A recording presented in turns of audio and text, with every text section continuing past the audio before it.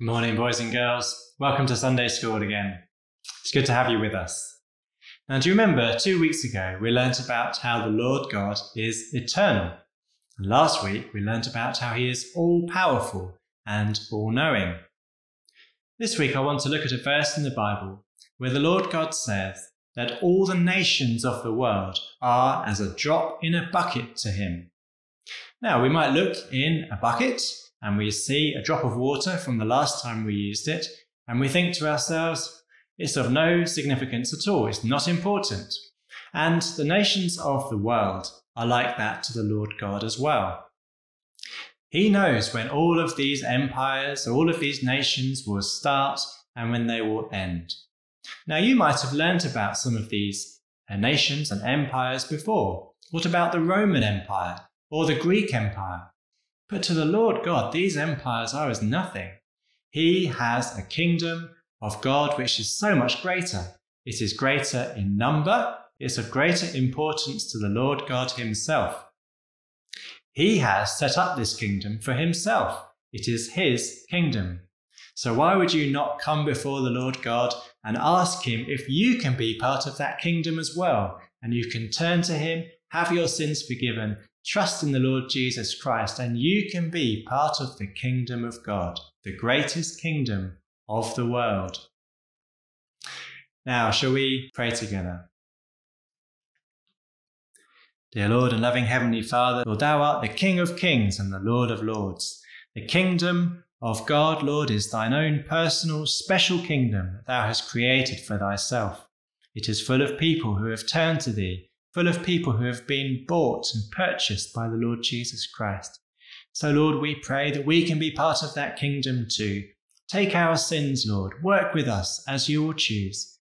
We pray that we might be people who thou dost look after and protect and guide all the days of our life. So, Lord, we pray, bless us now. Help us, Lord, to listen to the lesson that comes up. And we pray, Lord, that this Sunday school would be of such great blessing to each one that watches. We pray these things in the name of the Lord Jesus Christ. Amen. Now shall we sing that chorus, Wide, wide as the ocean.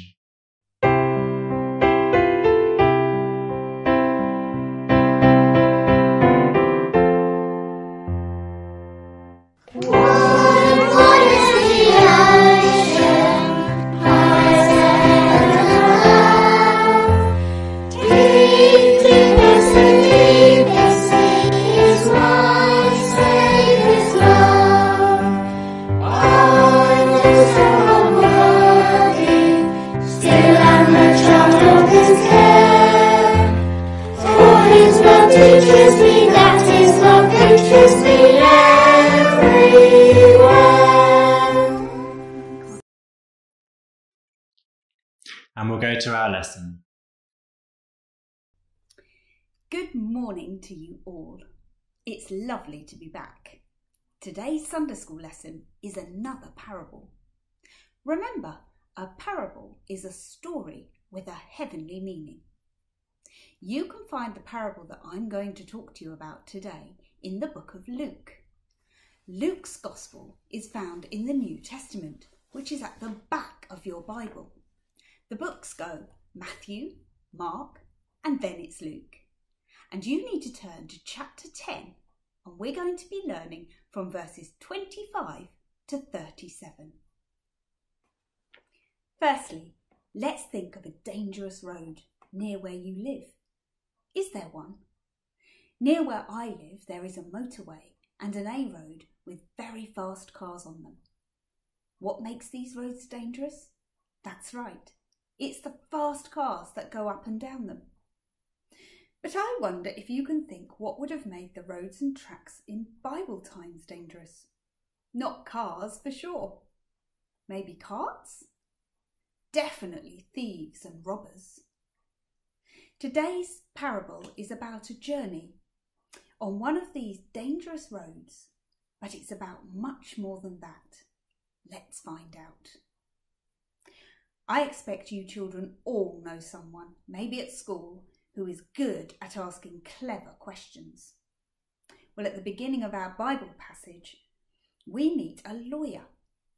A lawyer is someone who knows the law and helps other people to understand it. This lawyer wanted to be clever. He wanted to trick the Lord Jesus with his clever questions, and then he wanted to criticise the answer. But the Lord Jesus is God, isn't he? He wasn't going to be tricked. He didn't give a long answer to the lawyer. Instead, he asked a question right back. This was the lawyer's question to Jesus. Read along with me in Luke chapter 10, verse 25. Master, what shall I do to inherit eternal life? Or, in other words, what do I need to do to get to heaven? Jesus asked, what is written in the law? And the lawyer said, Thou shalt love the Lord thy God with all thy heart, with all thy soul, with all thy strength and with all thy mind, and thy neighbour as thyself. Jesus said, You have answered right. This do, and you will live. In his heart, though, that lawyer was pretty sure he was already good enough for heaven. He really wanted to catch the Lord Jesus out. But the Lord Jesus knew what was in his heart. And he knows what's in my heart. And he knows what's in your heart too. But we can't see into each other's hearts, can we? So how do we know if a boy or a girl or a man or a woman is truly a Christian? Is it because they say so? Is it because they go to church and Sunday school a lot? No.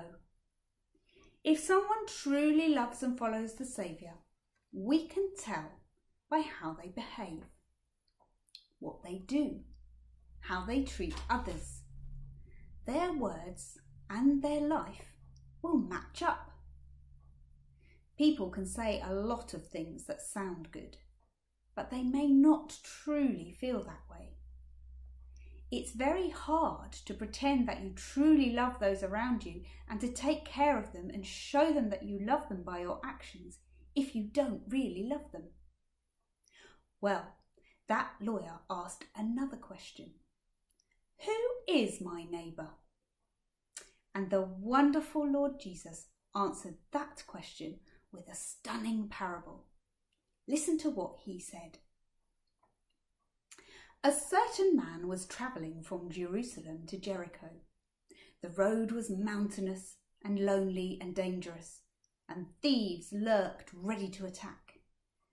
This man who was travelling was probably hoping to reach an inn, a place to safely stay at, by nightfall. But before he could get there, he was pounced on by thieves. They attacked him and beat him, took his clothes and all of his valuables, and they left him almost dead. He couldn't move. He just lay in the road, waiting to die. After some time, a priest came walking by. He worked in the temple. He helped to lead and arrange the services. He would have been highly respected by the people. When he saw the poor injured man lying on the side of the road, he did something terrible. He did nothing. He crossed over and walked past on the other side. He didn't even stop to look or talk to the man. Next, a Levite came across the road. He also worked at the temple and would have been well respected as well. He came near and looked at the dying man, but he didn't want to get involved, so he turned away and carried on his journey. Shocking, isn't it? But after a while, a third man passed along the road. He was a Samaritan. The wounded man was Jewish, and the Jews and the Samaritans did not get along. They were enemies. Even though they lived in the same country, they didn't like each other at all. It would be very unusual for a Jew and a Samaritan to have anything to do with each other. This Samaritan man saw the wounded Jewish man, and his heart went out to him. He came right where he was, and he was moved with compassion for him. He cleaned his cuts, soothed them with oil, and he very carefully lifted him onto his donkey and walked next to him as he took him to the nearest inn. He rented a room for him to rest in and got him food. He made sure he was comfortable. The next day, the wounded man was too weak to travel, so the Samaritan gave the innkeeper some money so that he could look after him. He told the innkeeper to take care of him and promised to pay for anything else the injured man might need when he came back to the inn later. In short, the Samaritan did everything for the wounded man, even though he didn't deserve it. "Now," said Jesus, "which of the 3 men was a neighbour to him that fell among the thieves?" The lawyer answered very clearly, "He that showed him mercy." Jesus said, "Go and do likewise." Jesus taught us to love our enemies, to be ready to do good and help anyone in trouble, even if we don't like them, even if we don't know them. Jesus taught that we should love others in the same way that we love ourselves. We should treat people in the way that we would wish to be treated. This is an important lesson that we must learn from this parable. But there's so much more. Just as that man was on a journey, so are you and I. We're on the journey of life, and there are lots of dangers. We should grow from happy, secure children to pleasant, hard-working and worthwhile adults. But we come under attack on this journey of life from the sin in our hearts and others that spoil everything and make things go wrong. And when life is sad or hard, we try to make ourselves feel better by turning to things that can't help us for very long at all. Things like sports and hobbies, even our friends and going to church. After a while, we realise that these things can't help us with our pride, with our jealousy, with all our other sin. They just cover it over for a bit, and we are disappointed in the end. We are still poor and wounded and weak from our sin. But the Samaritan in today's parable gives us hope. Remember how he came right where the wounded, dying man was and helped him. Well, the Bible tells us that the Lord Jesus did that for sinners like us. He showed us such amazing love. He came right down to this sin-sick world where we are suffering and wounded. He came when we were his enemies. And he did the most awesome thing. He paid the price for our sin. He took the punishment of all of the sins of all of those people who will ever put their trust in him alone to save them. He showed such love and compassion on sinners who lay helpless in their sin. We didn't deserve his help, but he still came. And how did he help us? What did it take? Much more than the Samaritan did. Sin is so serious, and God cannot pretend that it hasn't happened. He cannot overlook it. It needed someone pure and guiltless to be wounded and bruised for our sin. The Lord Jesus washed our sin away by giving up his own life on the cross.